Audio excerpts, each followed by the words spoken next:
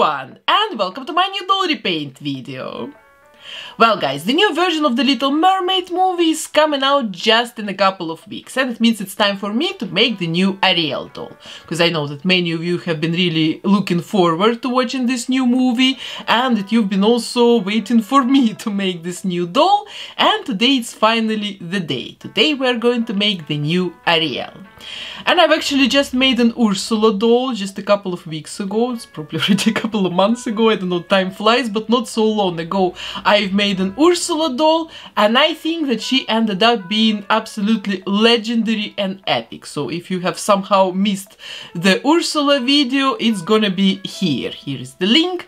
So, and today it's time for Halle Bailey's Ariel. And you know, me personally, I think that Halle Bailey is a perfect choice to become a new Ariel, because she has this very cute, very youthful energy, to me at least. Like, to me she really looks and feels like a very young mermaid girl. So I'm also very excited about the movie, and I'm also excited about this project today. So let's keep this intro very short and let's start working. But actually, before I start this transformation, I want to thank the sponsor of today's episode, Skillshare. I joined Skillshare a couple of years ago, and since then I followed multiple classes on different topics, improving my art and my online business, and becoming better at photography, video editing, digital illustration, and time management. But next to classes in photography, film and video editing and illustration, Skillshare offers hundreds of career-focused classes as well. You can use Skillshare to learn how to build a successful career to fit you, outside of the traditional 9-to-5 schedule. You can explore your creative and career options and learn what it takes to break into a creative industry, as well as take classes to find your creative voice and style and gain more financial stability. And for this I can traditionally recommend you a couple of classes that I followed myself lately.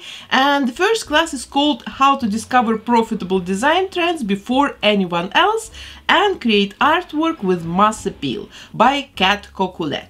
It gives you multiple insider tips to identify trends early and shows how to create artwork and designs that will become insanely popular in the future and will earn you passive income for months or even years to come. I found this class really insightful and very useful, and I'm really looking forward to implementing all this new information into my work.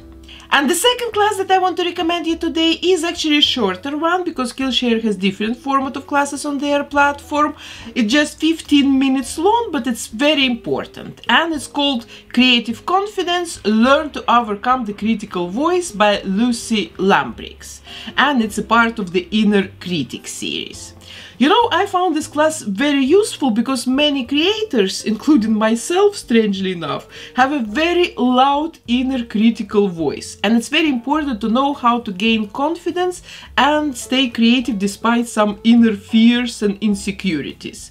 It's a short 15 minutes class, but it's worth watching, really, guys. Plus, Lucy is a very cute and funny teacher, so watching her was a real pleasure.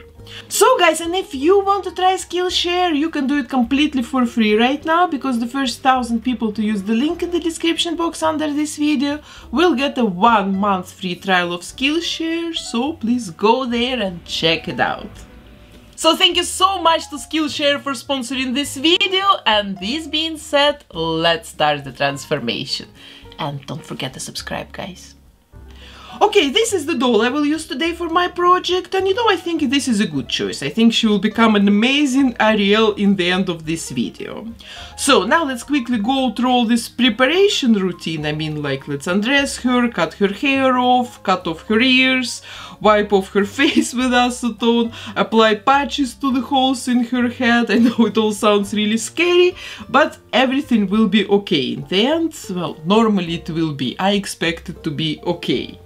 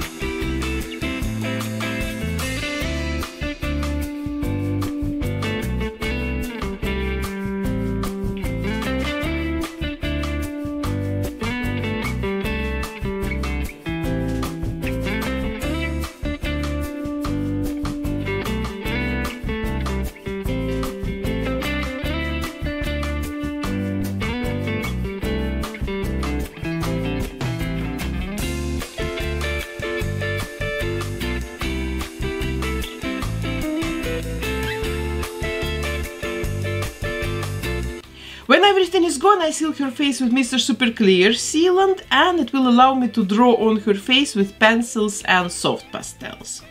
So the goal today is to make a very cute and girlish face with not too much makeup, all very fresh, all very natural. So we're making a young, cute mermaid girl.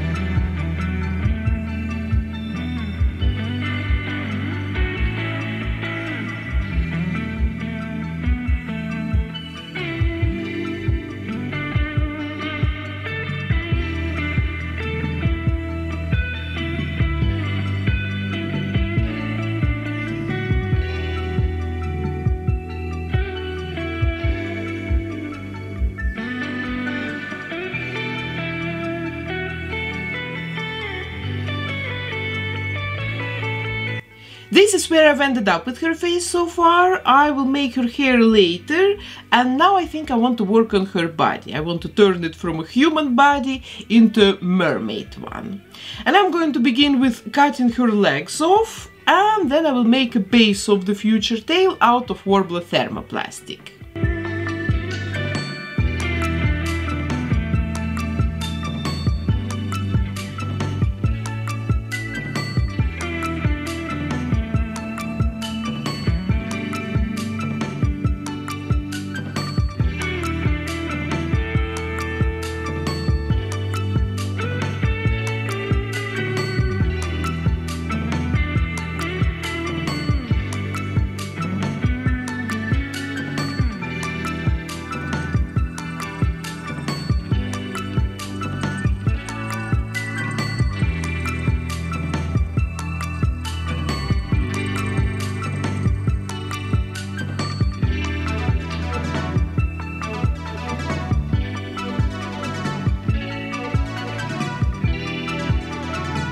It doesn't have to be very pretty and perfect, I just need sort of a backbone or a fishbone to build the tail around of it.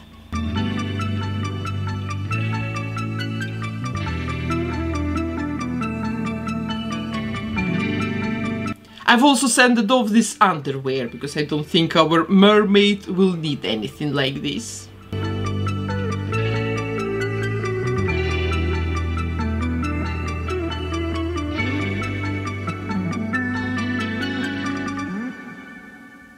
And then I'm sculpting a tail around it out of epoxy sculpt. You know, I've just bought new pots of this sculpt, and now after making just Ursula and Ariel, it will be all out. I don't know, I need to order more of it urgently because I didn't expect it to go that quickly.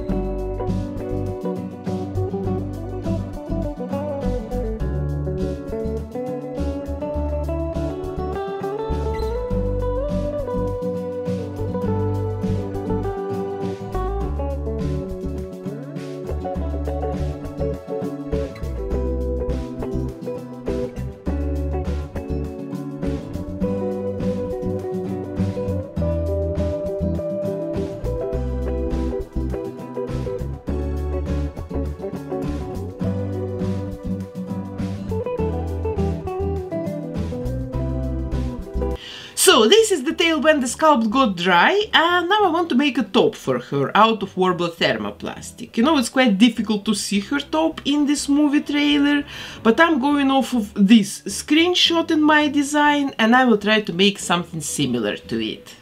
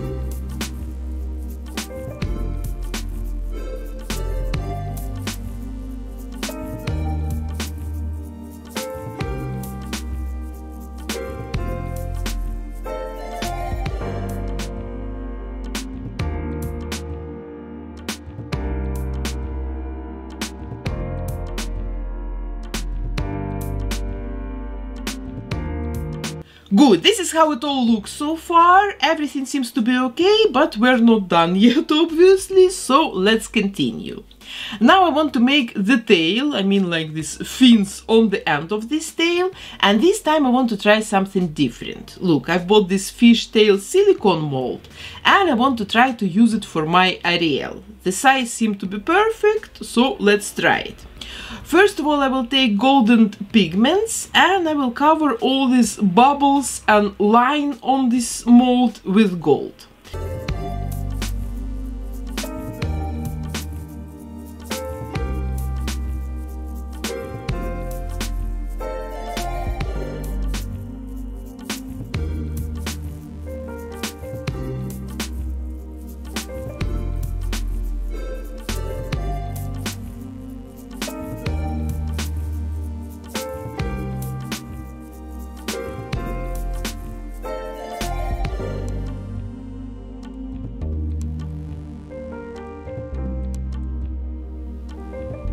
Then I'm taking a light blue glitter and I'm covering the entire mold with it.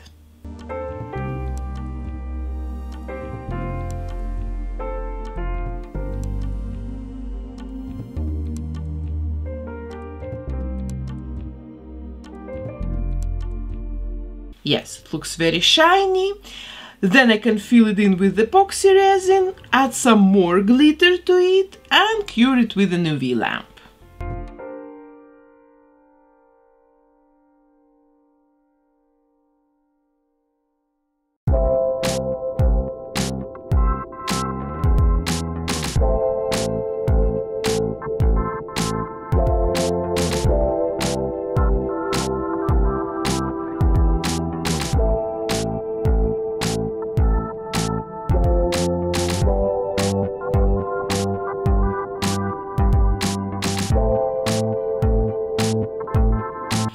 This is what I've got, check it out, I don't know, it actually looks really good to me. Now I want to drill out some space here, and then I will attach these fins to the doll's tail.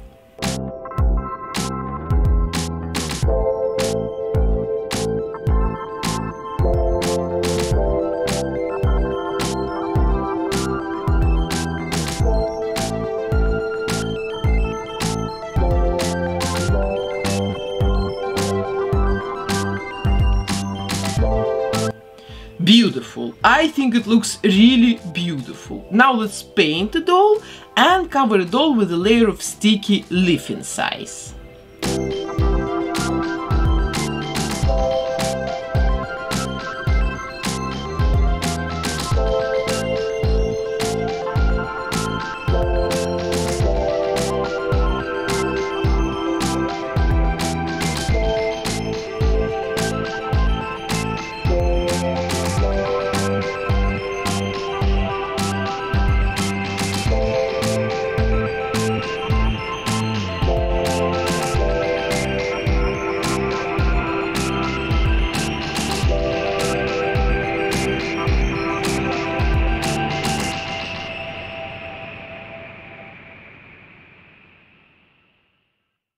I'm going to use glitter to create that super shiny texture of a mermaid's tail.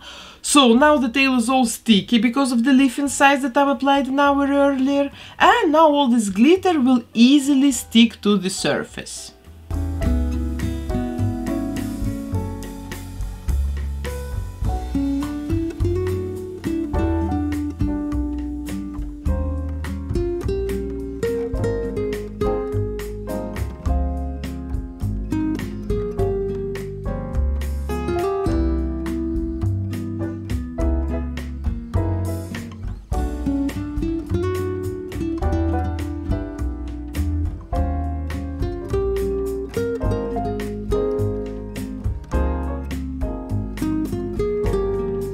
I'm combining actually different shades of multi-chrome glitter. One is more turquoise, another one is more like ocean blue, and the third one is very light blue with a green and golden shift. And I will also use some purple glitter on the end of the tail.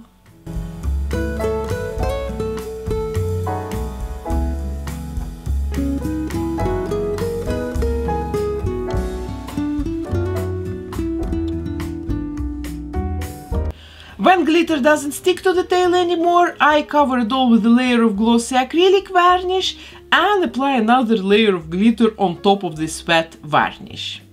And like this, guys, I've created a very glossy, very glittery, multi-dimensional, multi-chrome texture. I don't know, I think it looks very pretty, and it can also be a very good idea for some of you who want to make maybe some mermaid dolls, or if you want to upgrade your existing mermaid doll tails to make them more shiny.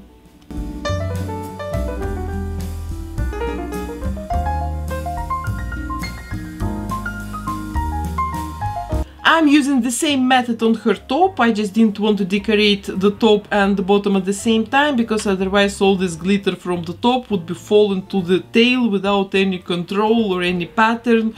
So I first let the tail dry, and now I can repeat it all on the top.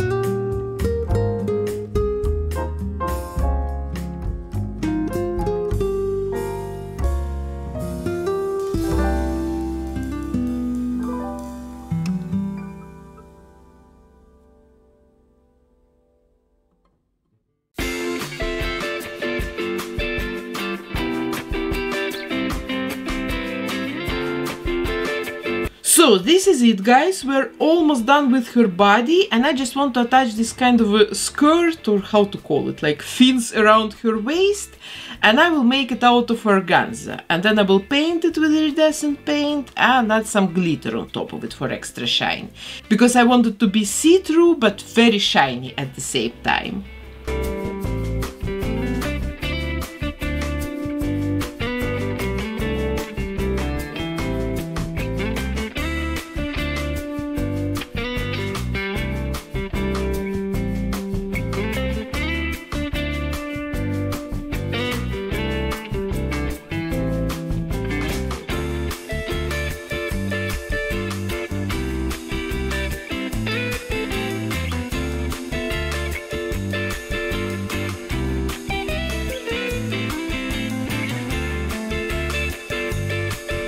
Okay guys, the body is finished. Please check it out. It's so shiny, really not normal. Absolutely amazing.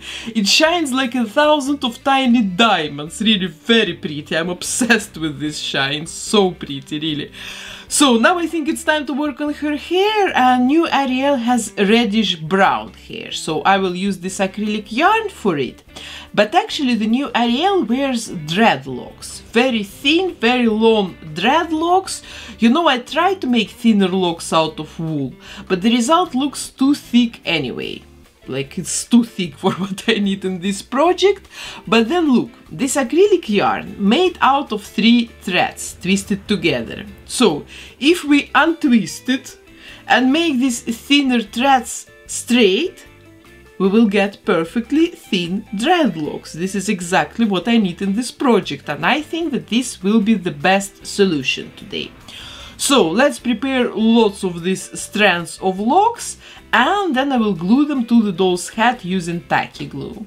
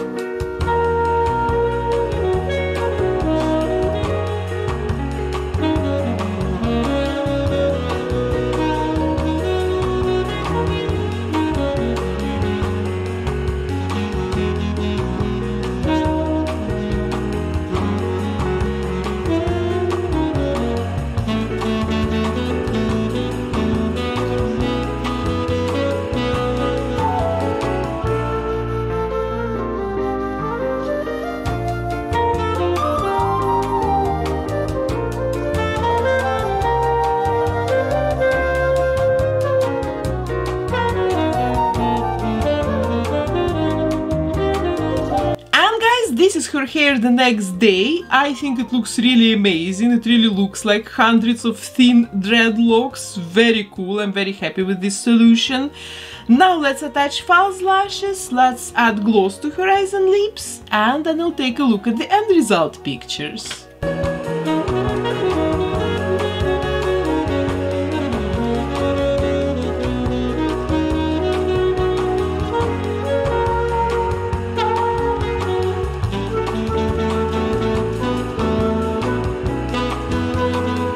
So guys, this is my finished Ariel, and I think that she really looks like Halle Bailey in the new movie trailer. I'm especially happy with her tail, because this is officially the sparkliest and the shiniest thing I've ever made on this channel. Of course, making a doll based just on a very short trailer is quite difficult, so please don't judge me too hard if I got some of the details a little bit wrong. But the movie will come out very soon, and then we'll finally see the new Ariel with all her details and special features. I'm really curious about it. And if there are any other interesting looks and outfits in the movie, then I might make another doll based on the new movie in the future.